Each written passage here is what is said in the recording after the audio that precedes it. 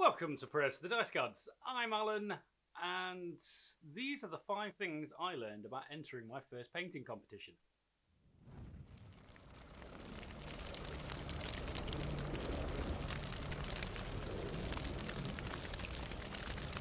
So, one of my main reasons for entering the competition was the judges.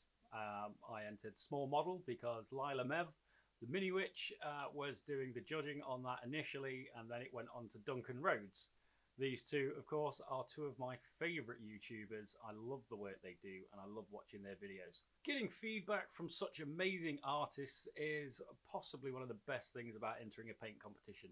If you can get feedback from the judges, then you know exactly what you've done wrong and where you can improve, which is how I've made today's list. The first thing I learned is the rule of cool does not apply in a painting competition. Now, as a hobbyist, you know the rule of cool when it comes to a model is key. You want to make it as unique and awesome as possible. But when it comes to a painting competition, that could be your downfall. Now, I painstakingly planned out my base, I designed it, I 3D printed parts of it. I went all out on making it try and look as cool as possible, and it did me in.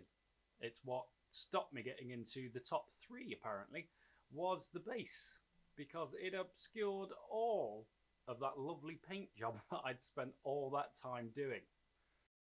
Number 2, composition. Now, having not been a traditional artist or been to college or university to study art, composition is something I struggle with because it doesn't compute in my brain. When I'm painting, I'm looking to paint the model as sort of realistic as possible with those colours. When it comes to a painting competition, on the other hand, composition seems to be a big deal. Now, what that means is colours should be used more than once. Things should tie together. So I went for the rule of cool with the base. This didn't actually use any of the colours I'd used on the main model. That should have had some sort of tie-in. It didn't. There are parts on the model, such as the spell in his hand, that wasn't tied in anywhere else, though I did try. I think I pushed the highlights a little bit too far with the blue highlights on the black armour, which then made it not look like it fit together.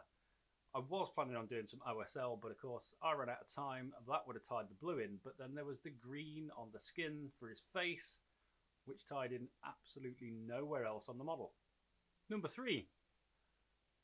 Lila, in her feedback, suggested that the bottom of the model should be darker than the top, which is something I really can't argue with because it makes perfect sense when somebody else points it out to you. You want to push the focal point up towards the top because the top of the model is going to be brighter. You need something like the face that the judge's eyes will be pushed towards, and that's where most of your top highlights should be. I pushed it a little bit too far all over the model, which meant that when you looked at it, it just kind of made you bounce around to all different spots. Number 4, the golden viewing angle. Something I have never ever considered when painting a model. Something that seems to make perfect sense once somebody points it out to you. And that's literally the front facing part of the model showing as much of the details as possible. So like his staff and his spell and his face, you want to get those in. Now the golden viewing angle doesn't mean straight on the face. It means covering as much of that detail on the front as possible, which I completely obscured with the base. So always make sure that golden viewing angle is nice and clear for the judge to see all of your beautiful paintwork. Number 5, you will never be happy with what you've done. It doesn't matter how long you spend on it, how much blending you do, how much glazing, it really comes down to you have to pick a point to stop, because otherwise you will never finish your entry. It's sad, it happens to pretty much everybody I've spoken to about entering painting competitions. You just never seem to have enough time to get it to look the way that you really want it to.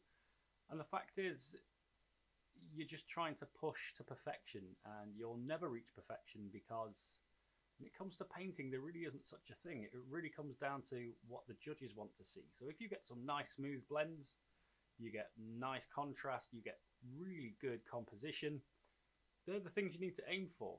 Don't worry so much about trying to make things perfect, because it will never happen, because as far as you're concerned, you are your worst critic and nothing will ever be perfect. Thanks for watching the video. Don't forget to destroy the like button like our Space Marine's doing here. And if you haven't already, make like an orc and smash that subscribe button.